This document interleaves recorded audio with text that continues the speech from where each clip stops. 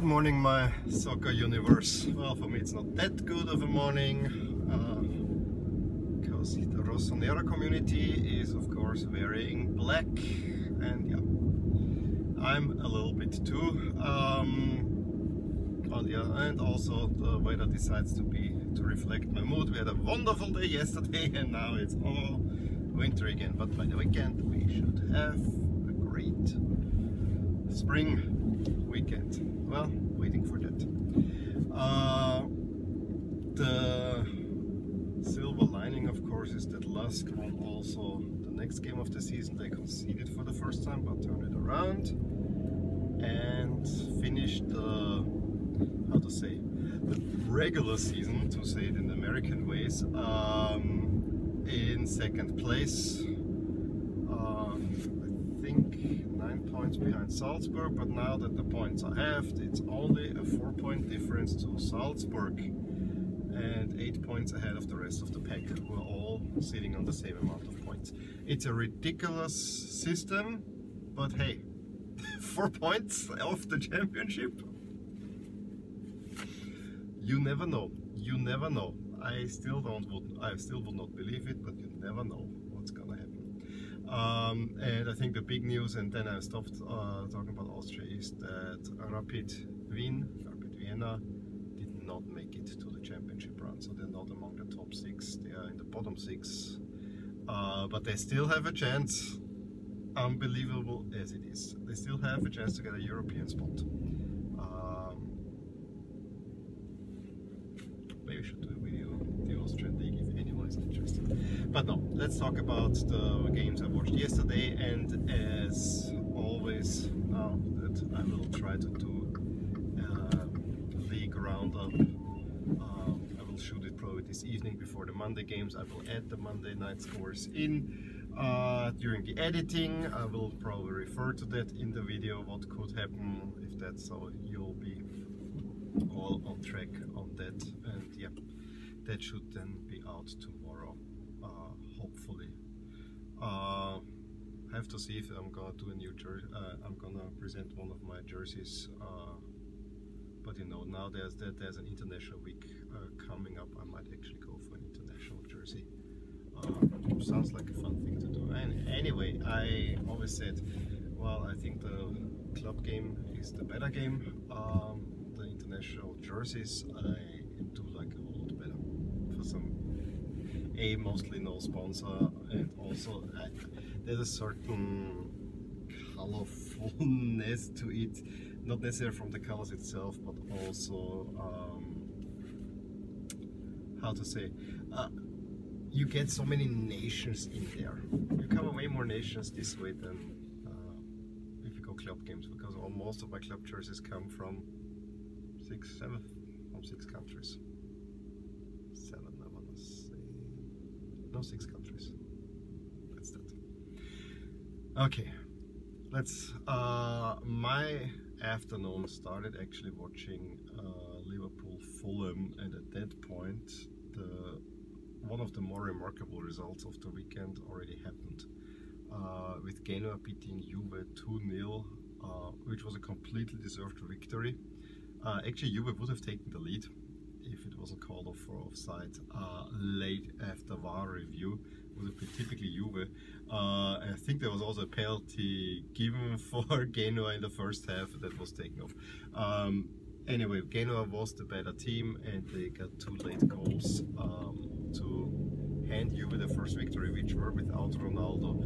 So, I mean, from some point I can actually understand Juve resting now their players, because the championship is in the bag with really not much effort on their part. I mean, they really haven't played all of it well, especially as of late.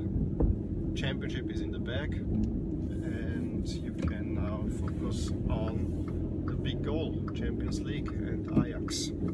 So let's see if Juve is going to do something. So Liverpool Fulham, the first one, I decided against. I was thinking, shall I watch Lazio against Parma or Juve Fulham? When I saw them at the halftime last, it was already 4-0 ahead. I didn't regret it. Liverpool Fulham, it was not all that wonderful of a game. Liverpool does not instill any confidence in their abilities as of late. And if it wasn't for Mane, name right for now, if it wasn't for Mane, I think they would be really suffering at the moment. Mohamed Salah's form at this point in time is just dreadful, and you can see he has no confidence in his abilities, and it's a typical striker move. If it's going well, it's going super well, and if not, it's not going well.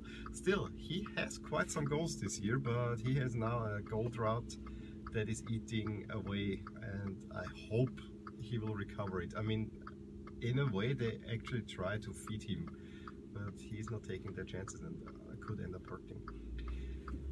Game first half was kind of slow, nothing exciting except for one really nice move where Mane makes a run, then passes it ahead to Firmino, can cross into the box, Firmino puts it back, and Mane can slow it home.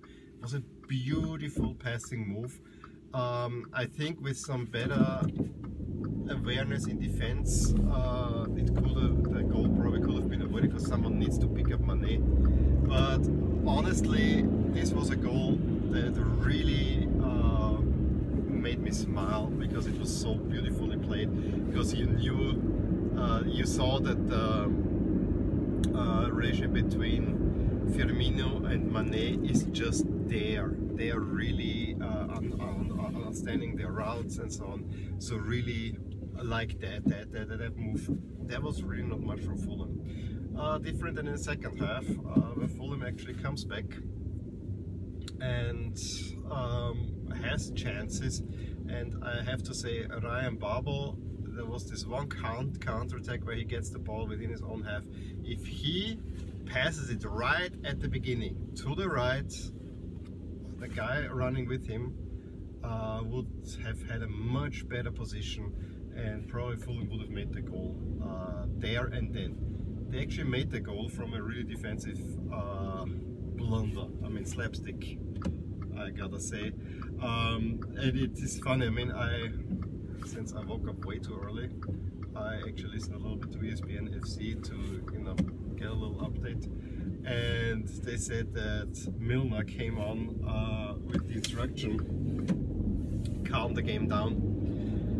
Well, he didn't. He first sliced the ball, which by itself was not that bad, because Van Dijk can just control it, head it to the goal, goalkeeper takes it up, and that's that. Nope, the header is a little bit too soft. Alisson thinks for some reason it's a back pass, so he doesn't want to take it.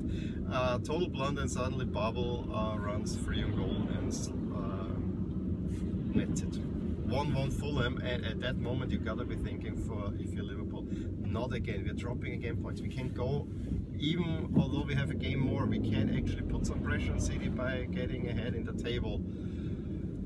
Those were my thoughts as well. Before, unfortunately, 5 minutes later, a complete blackout by the Fulham goalkeeper, so slapstick defending. The second, where basically for no reason he pulls back, I think it was Mane, who earns a penalty, and Milner now really calms the game down and makes it 2-1, and then there was a counter-attack where Salah probably should have made it 3-1, but didn't happen. So yeah, Liverpool takes the lead in the Premier League again.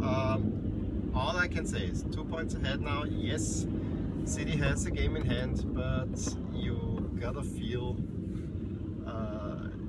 it's good to pull on the pressure, because this is what City has been doing for a while now. Liverpool can do it, and I want Liverpool to win the Premier League. I'm all behind them. My confidence is very much shaken. Then it was a lot of flipping around the channels. I wanted to watch Espanyol Sevilla, but then saw that there is actually overtime in the FA Cup game between Millwall and Brighton and Hove Albion. So I decided on that. Watching today, I mean, Millwall took a late 2-0 lead, and in the 89th minute, Brighton nicely taken shot makes it 2-1 from Millwall's point of view. And then in the 96th minute, it's a relatively easy free kick in, and the goalkeeper doesn't know what to do. Shall he fist it? Shall he catch it? Well, he lets it go, and it goes into the net. Horrible goalkeeping mistake. Overtime was not much happening. And can I say something? I love the Millwall shirts. I really love them. Do they always play? I really don't know anything about Millwall. This might be the first time that I've seen Millwall. But those, I mean, you know, I'm a sucker for dark blue shirts. Those looked wonderful. Absolutely wonderful. Maybe too many sponsors. But other than that, they really looked great. Do they always use dark blue navy, or are they using regular blue? That's what I would like to know. The Brighton shirts, however, were atrocious. I can get behind the Brighton home shirt, but both the green away shirt and now this third shirt, and I didn't mind the yellow as much as the shoulders with the black and yellow mingling. I know that if Nike was still behind Dortmund, that is probably what Dortmund will both play in. And yes, the Puma shirts this year are not that much better, but this one, I was not quite bruised banana, but it was up there. It was up there. Brighton actually should have gotten the winner if the Lions woman wouldn't have lost the backline a little bit, because that last minute goal should have stood. Then it goes to penalties, and yeah, Brighton misses the first, then the fourth kick by Millwall was saved, and then Millwall actually had then Brighton always had the advantage because they were going first, and that's exactly what happened. That's in the sixth shooter of Millwall pulled it over the bar, wants to play it safe. Brighton moves on, plays Manchester City. Not excited about that one. I think the other semi-final is more interesting. It's Watford against Wolves. And I actually wanted to play that they play each other until I realized, well, what jerseys are they going to play? That's going to be interesting. I really like the Wolves jerseys. I actually also for the Watford, although I know they never play in stripes. Anyway. I did watch a little bit of Espanyol Sevilla. I saw that Sevilla pulled off the win, but I didn't see much. I don't think I saw the goal. I haven't seen any highlights. Then it was Napoli Udine, which actually was an interesting game with Napoli, where 6 goals were scored, and I only saw the goals from Udine for some reason. Napoli took a rather quick 2-0 lead. That Udine then out of nowhere equalized. They got themselves back in the game and they got an equalizer. It seemed a little bit out of nowhere because you thought Napoli plays it safe now. It's 2-2, and probably then deservedly so, but Napoli in the second half makes it 4-2. Moving over Valencia Getafe, which was a huge clash that I should have realized a little bit sooner. That was a huge clash, but it ended goalless. And every time I watch a Sunday evening with Valencia playing, it's always the same. Valencia attacking and not getting the ball into the net. It's a deja vu all over again. Valencia is the draw king in this season. And yeah, and then there were the 3 big games in the evening where I only chose one, and I think there was really only one game to go, at least for me anyway. I mean, I'm a Milan fan, you know that. And yeah, the Milan derby. Let me say 2 things before I go a little bit more. It was an absolutely great game. Really great game. That actually eases a little bit my pain at the derby loss. And the second thing, it's a little bit more complaining. What was Inter playing in? I knew that they were playing in the mashup kit. It's horrible. Don't play in the mashup kit. This is just a mess. At one point I even thought I need to adjust because they had this 2010 shirt in there that was kind of, you know, where the stripes were fading into each other, and then the one on top. The best thing were the numbers in gold and with the Milan map in there. That was a nice touch. Really, I like that one. But that kid, but back to the game. I had a feeling Inter was horrible on Thursday in the Europa League. And I had a feeling they put all their eggs in the derby basket. They don't care about the Europa League. Let's secure the Champions League spot right here. And they started out well.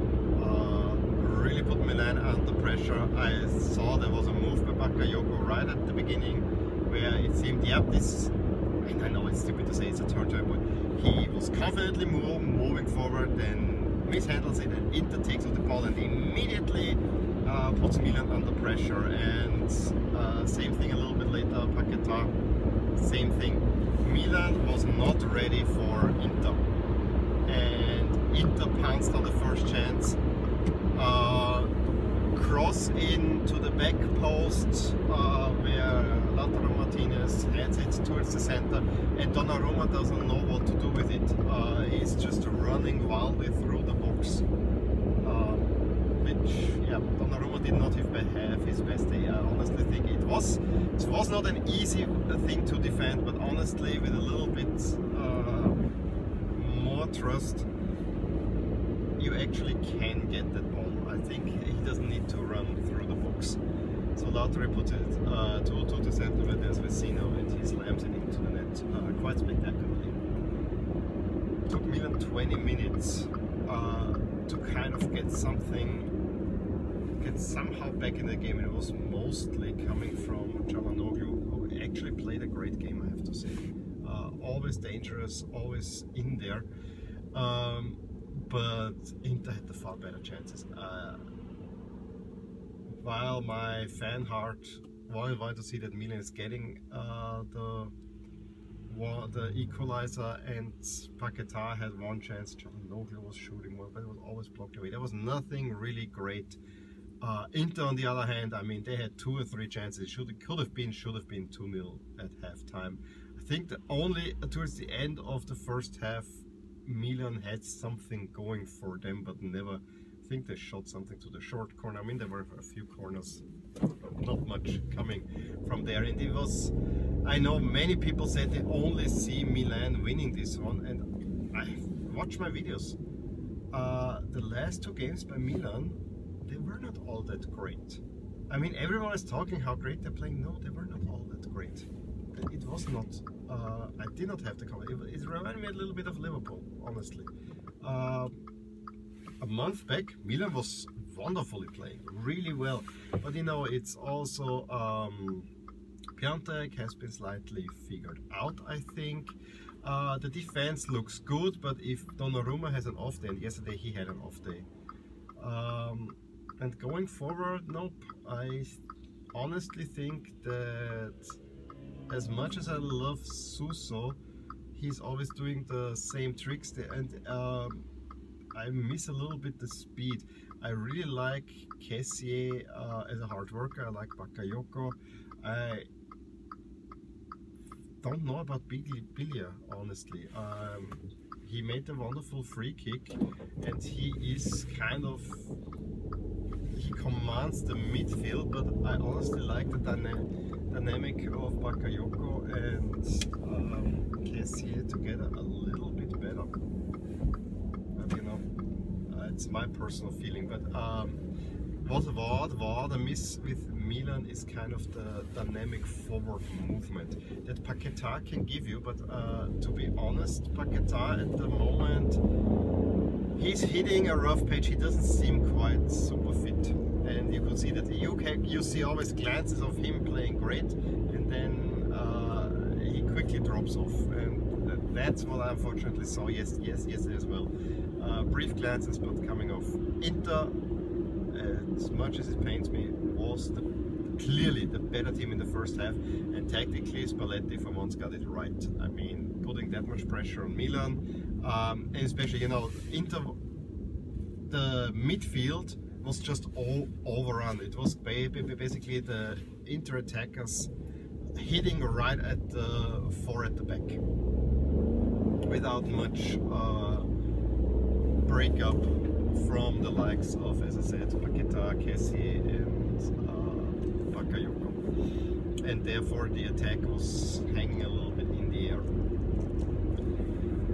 Second half starts like the first. Inter absolutely getting putting pressure on Milan again, and they get the equalizer. I think it's from a free kick, and then De Vrij heads it in 2-0. At that point I'm thinking, oh, this could get ugly, because this little bit momentum the Milan had, nope, got really could get really ugly. Fortunately, Bakayoko heads it in just a few minutes later, and it's 1-2, game on. And you could see suddenly the stadium, which was a Milan home game, was behind them. There was some energy going, and you bring on Castillejo, who has speed. I really like Castillejo, to be honest. He's so much faster. He's just sloppy, and that's exactly what happened. He was super sloppy, leaves out his foot in the box, and penalty. And as much as I would like to argue, yeah, stupid, it was no, should not have been given, blah blah blah blah blah blah, yeah. If you see the replay, he knows exactly what he's doing. He's just leaving the leg out a little bit too long, and it's so stupid because I don't know who it was Politano, who runs out of the box. He runs out of the box, and you leave the leg out. Stupid, absolutely stupid. Penalty. Martinez makes it 3-1, and yeah, you had to think that it's over. No, it was not over quite yet. It wasn't over quite yet, because again, a few minutes later, Milan gets the equalizer. Free kick in from I think it was Suso. The first one was Çalhanoğlu that Bakayoko had in him. It was a great header. Suso puts in a cross or a free kick. I don't recall that now. That almost they saved on the line, but the ball comes back to goal. Musacchio puts it in 2-3, and at that point I have to say the goal scorers were mostly defensive-minded players, except for the penalty, which honestly, if Donnarumma decides to go on one side, he can save that one easily. It was not that great shot. And then Milan is pressing, and Milan has chances. This was the best time. I mean, there Inter was really hanging in the ropes a little bit, because they put in a lot of work, especially in the first and early in the second half. But Milan could have scored the equalizer. There was one chance by Castillejo, which, yeah, Handanovic was standing right there, but the big one in 9-9, I think, was definitely Cutrone who came on. There was also a fist fight on the Milan bench between Biglia and Kessie, which I didn't see in the game, but I heard about it later. Where just Kessie has way too much steam, and they get into the fight. So at least the team is alive. There was a red card for Conti taking off. Don't ask me, I'm a Milan fan. When I saw it the first time, I thought, no, it's no other red card. When I see it again, I say, okay, I can understand why there's a red card. So the game ends with a 3-2 win for Inter.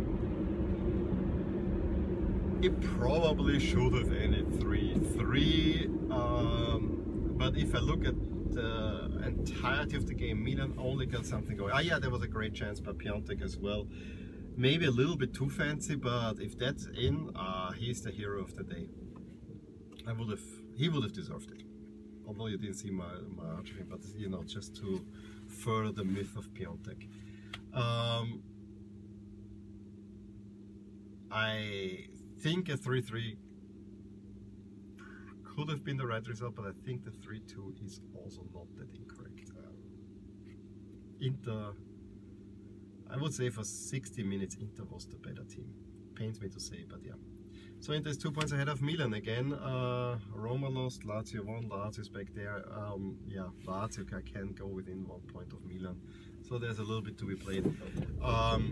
I hope that Milan can take a lot from the final minutes, and maybe we'll get something. This time around they don't make a last minute goal, which they did earlier in the season, now they don't. But I hope that they will close out the season in a fine manner. So I was a little bit dejected, and I said, okay, let's switched channels, and I switched channels to first thing Betis, Barcelona. At that moment I didn't know what happened. I thought, what's the magic mouse doing? And I just turn around. I see Messi, plays it out, gets the ball back and shoots in the net. An absolute stunner. One of those goals that I think only Messi can score. And honestly, it made me smile, it made me happy again. It was a great goal.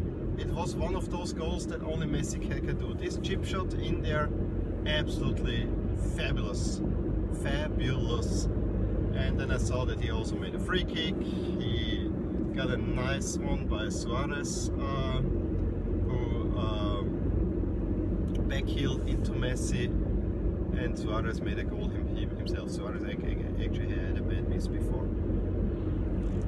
3 goals, Messi against Betis. I mean, I don't want to start a discussion, but between Messi and Ronaldo again, because they are meanwhile so different players. But what Messi did, especially this 3rd goal, wow, an absolute wow.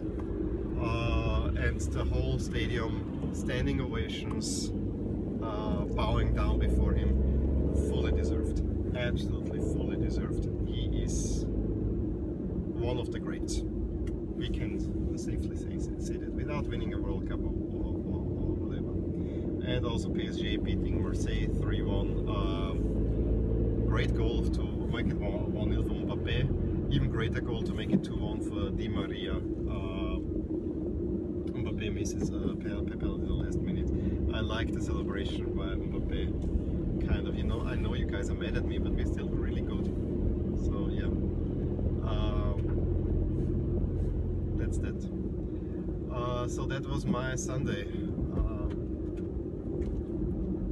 It still hurts that Milan lost. It was a great game. It was an absolutely great game. That I have to say. And Inter, I don't want to see any mashup kit worn by any team anymore. The one thing that makes it also a little bit softer is it was the part I was played very close to Inter's 111th birthday, where they had some big exhibition and all that kind of going on celebration. So maybe for that reason, let them have the derby big victory. For now, they're not winning anything anymore. Milan will anyway finish it out. So defiant Roland. Signing off. I hope you enjoyed this video. Let me know what you thought about all the games that you watched. Let me know what you watched. And yeah, haven't checked much more outside of those games. Give me a thumbs up if you enjoyed this video. Subscribe to my channel if you want to see more. I'll talk to you soon. Bye. Hey there. I really hope you enjoyed this video.